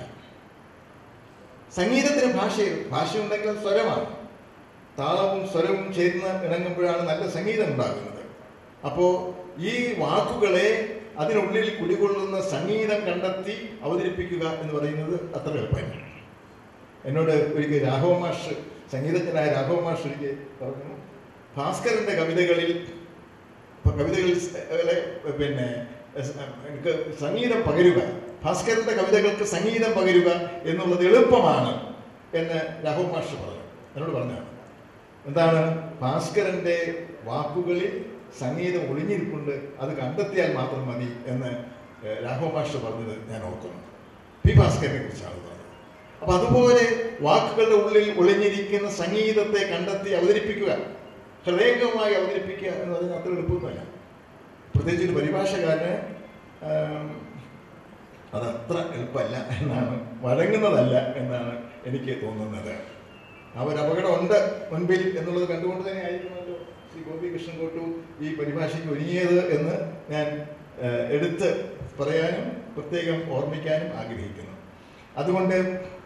അതുകൊണ്ടാവണം ഇത്ര കാലവും രമണൻ പരിഭാഷപ്പെടുത്താൻ നമ്മുടെ പരിഭാഷകർ അല്ലെങ്കിൽ മറ്റ് പിന്നാലെ വന്ന മുൻപേ പോയ കവികളും ഈ പരിഭാഷകരും ഒക്കെ മറന്നുപോയത് അല്ലെങ്കിൽ മടിച്ചു നിന്നത് എന്നാണ് എനിക്ക് തോന്നുന്നത്. അത്ര എളുപ്പമല്ലാതെ, അത് തൊട്ടാൽ കൊള്ളുന്നതാണ്, വഴങ്ങിത്തരുന്നതല്ല. ആ സംഗീതം നമുക്ക് അങ്ങനെ അങ്ങ് വഴങ്ങി തരുന്നതല്ല എന്നുള്ള ഒരു തോന്നൽ കൊണ്ടാവണം അങ്ങനെ എന്ന് ഞാൻ വിചാരിക്കുന്നു. ഒത്തിരി ഉദാഹരണങ്ങൾ ഇതിനകത്ത് കുറിച്ച് വെച്ചിട്ടുണ്ട്. നല്ല ഭംഗിയായിട്ട് ശ്രീ ഗോപികൃഷ്ണൻ ചെയ്ത പരിഭാഷ. രമണ, നീ എന്നിൽ നിന്ന് ആ രഹസ്യം ഇനിയും മറച്ചു പിടിക്കയാണോ? ഇരുമയാണെങ്കിലും നമ്മളൊറ്റ കരളല്ലേ, നീ എൻ്റെ ജീവനല്ലേ എന്ന് മദനൻ ചോദിക്കുന്ന ഭാഗമുണ്ട്. രമണ, നീ എന്നിൽ നിന്ന് ആ രഹസ്യം ഇനിയും മറച്ചു പിടിക്കയാണോ? ഇരുമയാണെങ്കിലും നമ്മളൊറ്റ കരളല്ലേ, നീ എൻ്റെ ജീവനല്ലേ. ഞങ്ങളൊക്കെ എൻ്റെ നാട്ടുകാരനായ ചാർലി ഉപേക്ഷിക്കുന്നു. ഈ ഇരുമയാണെങ്കിലും നമ്മളൊറ്റ കരളല്ലേ, നീ എൻ്റെ ജീവനല്ലേ എന്നുള്ളത് കൂട്ടുകാരോട് മാത്രമല്ല കൂട്ടുകാരികളോടും ഒക്കെ ചോദിച്ചു പോയ ഒരു കൗമാരത്തിൻ്റെ മനോഹരമായ ഓർമ്മകളൊക്കെ മനസ്സിൽ നിൽക്കുന്നുണ്ട്. ഇവിടെ Ramana, would you still hide that secret from me? ഇതാണ് ഗോപികൃഷ്ണൻ കോട്ടൂരിൻ്റെ പരിഭാഷ. Ramana, would you still hide that secret from me, though we may be two bodies? ആ ബോഡീസ് വന്നപ്പോൾ എനിക്ക് ഇച്ചിരി ഒരു പിടുത്തം വന്നു. Two bodies, at heart are we not one? Are you not my breath? എന്ന് ചോദിക്കും. ഒരു സുഖമുണ്ട്, തീർച്ചയായിട്ടും ഉണ്ട്. അത്രേ സാധിക്കുള്ളൂ. ചെങ്ങമ്പുഴ കവിത അങ്ങ് ഇത്രേ പറ്റുള്ളൂ. അങ്ങനെ പരിഭാഷപ്പെടുത്താൻ വഴങ്ങുള്ളൂ എന്നാണ് എനിക്ക് അവിടെ തോന്നിയത്. നല്ല എന്നാൽ എനിക്ക് ഇഷ്ടപ്പെട്ടൊരു ഭാഗം ഞാൻ മാർക്ക് ചെയ്ത് വെച്ചതാണ്. പിന്നെ പ്രയോഗത്തിൻ്റെ ഒരു ഭംഗിയുണ്ടല്ലോ. രമണ, നീ എന്നിൽ നിന്ന് ആ രഹസ്യം ഇനിയും മറച്ചു പിടിക്കയാണോ? ഇരുമയാണെങ്കിലും നമ്മളൊറ്റ കരളല്ലേ, നീ എൻ്റെ ജീവനല്ലേ എന്ന് ഞാൻ ഒത്തിരി പേരോട് പറഞ്ഞിട്ടുണ്ടെന്ന് എനിക്ക് തോന്നുന്നു. അത് ഇവിടെ നിൽക്കുന്നു. ഇനി ഞാനിങ്ങനെ അതിസമയത്തിലോട്ടോ പേടിക്കണ്ട, ഇവിടെ നിർത്തിക്കാം. എങ്കിലും ചന്ദ്രികയെ നമ്മൾ കാണും സങ്കല്പ ലോകമല്ലീയുലേകം, അല്ലേ? പറഞ്ഞിട്ടില്ലേ പലരും? എങ്കിലും എവിടെയാണ് ചെങ്ങമ്പുഴ ജീവിക്കുന്നത്? നമ്മൾ മറന്നു കളയുന്ന ചെങ്ങമ്പുഴ നമ്മുടെ ഓരോ വാക്കിലും ഓരോ ശ്വാസത്തിലും ജീവിക്കുകയാണ്. ഞാൻ ചെങ്ങമ്പുഴയുടെ ശവകുടീരം പല ദിവസങ്ങളിലും പോയി വൃത്തിയാക്കി അവിടെ പൂക്കൾ ഇട്ടുകൊണ്ടിരുന്ന ഒരു ആരാധകൻ കൂടിയാണ് എന്നിവിടെ പറഞ്ഞുകൊള്ളട്ടെ. എറണാകുളത്ത് പഠിക്കുമ്പോഴും തൃക്കാക്കര കോളേജിൽ പഠിപ്പിക്കുമ്പോഴും ഞാൻ ഭാരതമാതാ കോളേജിൽ അധ്യാപകനാണ്. 2 വർഷം. ആ കാലത്തൊക്കെ കാല് പിടിച്ച് കിടന്ന ചെങ്ങമ്പുഴയുടെ ശവകുടീരം, ഇടപ്പള്ളിയിലെ ശവകുടീരം വൃത്തിയാക്കി അവിടെ പൂക്കൾ അർപ്പിക്കുന്നത് ഞാനും എൻ്റെ സുഹൃത്തുക്കളും എൻ്റെ സ്നേഹിതകളും ചേർന്ന് ആയിരുന്നു എന്നുള്ളതും ഈ അവസരത്തിൽ ഞാൻ ഓർക്കുന്നു. അപ്പോൾ എങ്കിലും ചന്ദ്രികയെ നമ്മൾ കാണും സങ്കല്പ ലോകമല്ലീ ഉലേകം, താരകങ്ങളെ കാൺമിതോ നിങ്ങൾ താഴെയുള്ളൊരു പ്രേതകുടീരം എന്ന് പറഞ്ഞ സ്പന്ദിക്കുന്ന അസ്തമാനത്തിലെ കാവ്യഭാഗമാണ് ഈ കല്ലറയുടെ മുകളിൽ എഴുതി വെച്ചിരിക്കുന്നത്. ശ്രീദേവി ചെങ്ങമ്പുഴയെ ഒളിച്ചു കണ്ടിട്ടുണ്ട്, ശ്രീകുമാറിനെയും ഒക്കെ കണ്ട ആ ഒരു കാലത്തിൻ്റെ ഓർമ്മകൾ എൻ്റെ മനസ്സിലുണ്ട്. എന്നോട് ഇങ്ങനെ പുസ്തകം ഏറ്റു വാങ്ങണമെന്ന് പറഞ്ഞപ്പം ഗോപികൃഷ്ണൻ കോട്ടൂർ തീർച്ചയായിട്ടും ഇതൊന്നും അറിഞ്ഞിരിക്കും എന്ന് ഞാൻ വിശ്വസിക്കുന്നില്ല. അത് എന്നെ മാറിയവൻ സ്കൂളിൽ അധ്യാപകനായിട്ട് കണ്ട് അദ്ദേഹത്തിൻ്റെ ഭാര്യയുടെ മുത്തശ്ശൻ്റെ വീട്ടിൽ വാടകക്കാരനായി താമസിച്ച ഒരു പഴയ ഒരാളെ മാത്രമേ അദ്ദേഹം ശ്രദ്ധിച്ചിട്ടുള്ളൂ എന്നെനിക്ക് തോന്നുന്നു. പത്തിയൂർ കൃഷ്ണപിള്ള അദ്ദേഹത്തിൻ്റെ വീട്ടിലാണ് ഞാൻ കല്യാണമൊക്കെ കഴിച്ച് തിരുവനന്തപുരത്ത് വന്നപ്പോൾ വാടകയ്ക്ക് താമസിച്ചിരുന്നത്. നാലാഞ്ചിറ കോളേജിൻ്റെ ഗേറ്റിന് അടുത്തുള്ള ആ അമ്മാവൻ ഞങ്ങളുടെ വീട്ടിലേക്ക് വൈകുന്നേരം വന്നെത്തിയിരുന്ന ജയെ കണ്ടുപിടിച്ചു. അമ്മാവൻ്റെ മകൾ, അദ്ദേഹത്തിൻ്റെ ജയയുടെ ട്വിൻ ബ്രദർ ആയ ജയകുമാറിൻ്റെ വീട്ടിലായിരുന്നു ഞാൻ വാടകയ്ക്ക് താമസിച്ചിരുന്നത് എന്നും ആ കുടുംബം എൻ്റെ സ്വന്തമാണ്. പത്തിയൂർ കുടുംബം എൻ്റെ ഹൃദയത്തോട് ഏറ്റവും ചേർന്ന് നിൽക്കുന്നൊരു കുടുംബമാണ്. എങ്കിലും ചന്ദ്രികയെ നമ്മൾ കാണും സങ്കല്പ ലോകമല്ലീ ഈ ഉലകം. All Z dear Chandrika, the fanciful world as we perceive is not the reality of earth എന്ന് പറയാം. That is not the reality of the earth. സങ്കല്പ ലോകമല്ലീ ഉലകം എന്ന് പറഞ്ഞിട്ടേ പോകുന്നു. ഇനി എന്താണ് ഒരു കാവ്യാനുഭവം തരാൻ വേണ്ടിയാണ് ഇത് ചെയ്തുകൊണ്ടിരിക്കുന്നത്. It's an introduction to the great poetry of Ramanan, Changampuzha Krishnadas Ramanan. അതുകൊണ്ടാണ്. ഇനി മദനൻ ഇവിടെ ഒരു ചെറിയ 26ാമത്തെ പേജിൽ രമണൻ എന്നുള്ളത് മദനൻ എന്നാണ് വെച്ചത്. അങ്ങനെ ഒരു ചെറിയ അപകടം സംഭവിച്ചു. അതിൻ്റെ കെയർഫുള്ളായിട്ട് നോക്കിയെന്ന് മനസ്സിലായി. രമണൻ പറയാണ്, തുച്ഛനായ എന്നെ നീ സ്വീകരിച്ചാൽ അച്ഛനും അമ്മയ്ക്കും എന്തു തോന്നും? തുച്ഛനാം എന്നെ നീ സ്വീകരിച്ചാൽ അച്ഛനും അമ്മയ്ക്കും എന്തു തോന്നും? അടുത്തത്, കൊച്ചുമകളുടെ രാഗവായ്പിൽ അച്ഛനും അമ്മയ്ക്കും എന്തു തോന്നാൻ? ഞാൻ കോളേജിൽ പഠിക്കുമ്പോൾ പ്രേമിച്ചൊരു പെൺകുട്ടി വളരെ വർഷങ്ങൾക്ക് ശേഷം എന്നോട് പറഞ്ഞു, എടാ നിന്നെ കെട്ടണമെന്നായിരുന്നു എനിക്കിഷ്ടം. എൻ്റെ ഭാര്യ ഇവിടെ ഇല്ലാത്തതുകൊണ്ട് ധൈര്യമായിട്ട് അത് പറയില്ല. കുഞ്ഞോളം പറയില്ല. കുഞ്ഞോളം ജാതിയാണ് ഞങ്ങളുടെ ഏറ്റവും അടുത്ത സുഹൃത്തുക്കൾ. അപ്പോൾ അന്ന് ഞാൻ ചോദിച്ചു, എന്താ നീ നിന്നെ കെട്ടാതിരുന്നത്? നമ്മൾ ഞാൻ കെട്ടാൻ തയ്യാറായിരുന്നല്ലോ, പിന്നെ നിനക്ക് പറ്റി? അന്നത്തെ കാലമല്ലേ, കുറച്ചൊരു വാക്ക് പറയാനുള്ള ധൈര്യം. ഒരു കല്യാണം നിശ്ചയിച്ചു കഴിയുമ്പോൾ എൻ്റെ മനസ്സിൽ വേറൊരു ഇഷ്ടപ്പെട്ട ഒരു ആളുണ്ട്, എനിക്കൊരു ഇഷ്ടമുണ്ട് ഇങ്ങനെ എന്ന് പറയാനുള്ള ധൈര്യമൊന്നും കിട്ടുന്ന പ്രായമായിരുന്നില്ലടാ എൻ്റെ എന്ന് പറഞ്ഞ ഒരു പാവപ്പെട്ട പെൺകുട്ടി പിന്നീട് ഒരു 10-25 വർഷത്തിന് ശേഷം ഞാൻ കണ്ടുമുട്ടിയിട്ടുണ്ട്. ആകെ നിരാശയായി ജീവിതത്തിലെങ്കിലും എത്താതെ പോയ ആ പാവക്കുട്ടിയെക്കുറിച്ച് എനിക്കൊരു നോവൽ പിന്നീട് എഴുതിക്കൊള്ളാമെന്നുണ്ട്. തുച്ഛനാം എന്നെ നീ സ്വീകരിച്ചാൽ അച്ഛനും അമ്മയ്ക്കും എന്തു തോന്നും?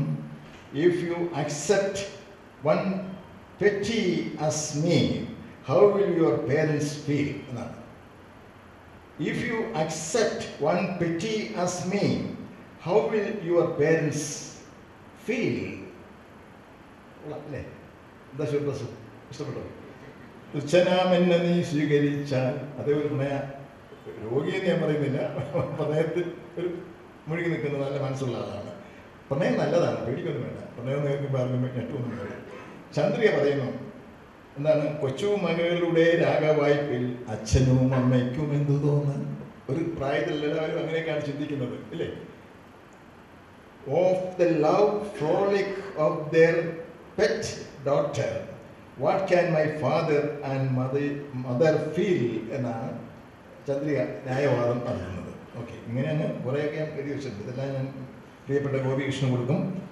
അദ്ദേഹത്തിന് വേണമെങ്കിൽ ഇത് ഈ ചരിത്ര നിമിഷത്തിൻ്റെ ഓർമ്മയ്ക്ക് സൂക്ഷിക്കാൻ വേണ്ടി എൻ്റെ ഈ എക്സസൈസ് ആണ്, അല്ലെങ്കിൽ പരിപാടിയാണ് അദ്ദേഹത്തിന് ഞാൻ സമ്മാനിക്കാൻ പോകുന്നത്. അതൊക്കെ ഞാൻ നല്ലൊരു പുസ്തകം വന്നപ്പോൾ കയറി നിന്ന് ഇങ്ങനെ നല്ല വർത്തമാനങ്ങൾ പറയാനല്ലാതെ ഈ കവിയെ മറ്റൊരു കവിയായി നമ്മുടെ മുമ്പിൽ പ്രത്യക്ഷപ്പെടുന്ന രമണൻ്റെ പരിഭാഷകനെ എന്ന് ഞാൻ പറയുന്നില്ല. പരിഭാഷയല്ല, ശരിക്കും കവിതയെ വേറൊരു ഭാഷയിൽ എഴുതുന്ന കവിതയായി ഒരു പുനഃസൃഷ്ടിയായിട്ട് സംഭവിക്കുകയാണ് ചെയ്യുന്നത്. അപ്പോഴാണല്ലോ ഇത് നമുക്ക് ഏറെ ഹൃദയംഗമമായി തീരുന്നത് എന്നും ഞാൻ ഓർമ്മിക്കുന്നു.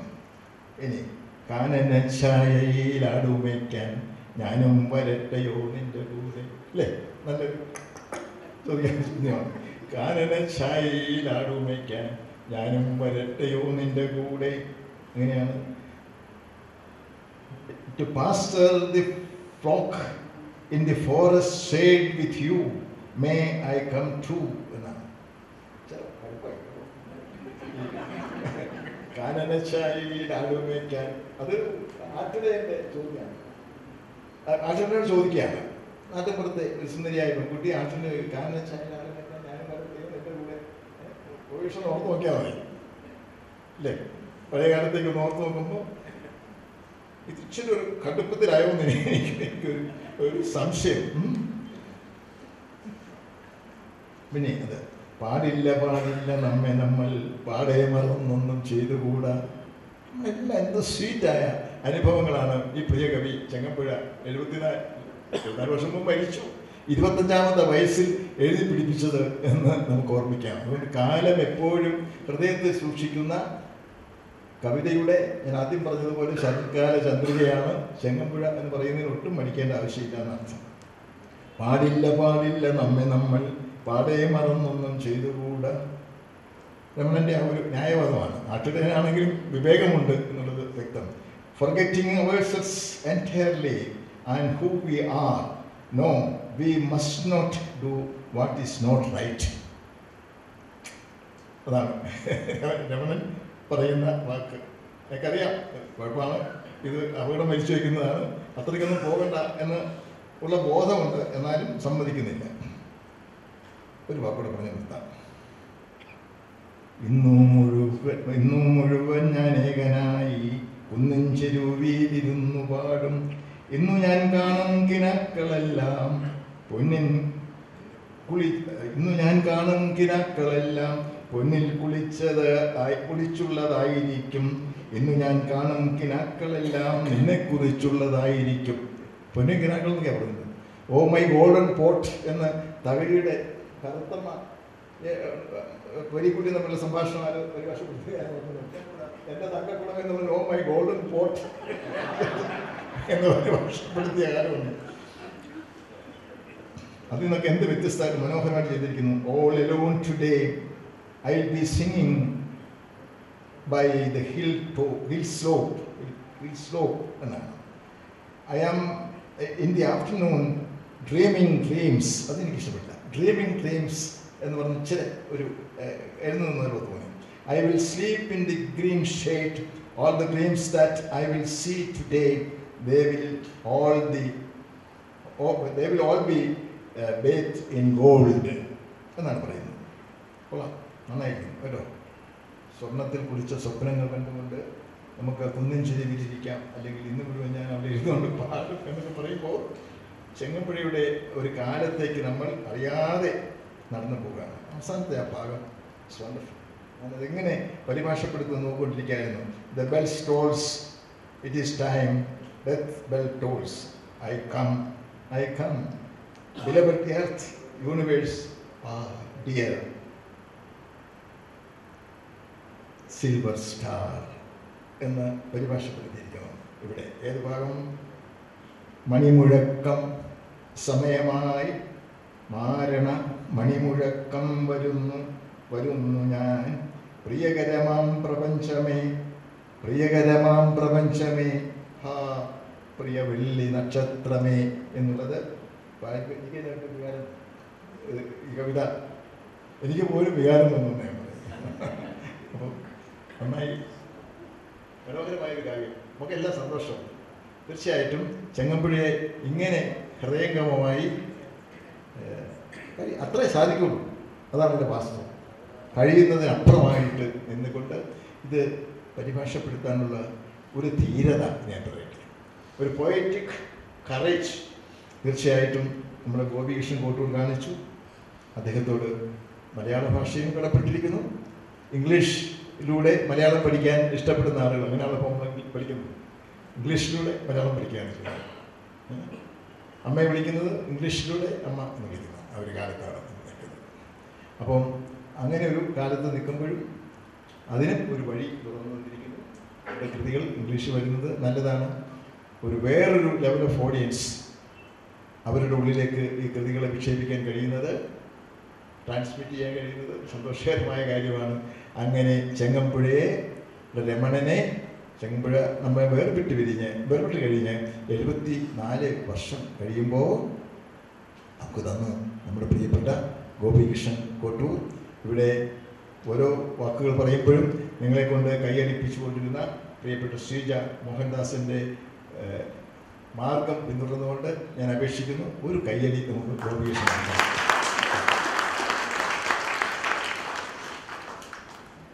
Thank you, sir, for those very, very interesting and insightful, thoughts that you shared on Changanpuzha's Ramanan and, of course, Shri Gopikrishnan Kotur's transcreation of the same. Thank you, sir. Thank you, gentlemen. I now invite the distinguished guests of the evening to be part of the audience to witness the nostalgia of Ramanan attempted in 6 mesmerizing voices in order to tease our senses. Give us a quick taste of the flavor of this work of art, as it were. Please stand.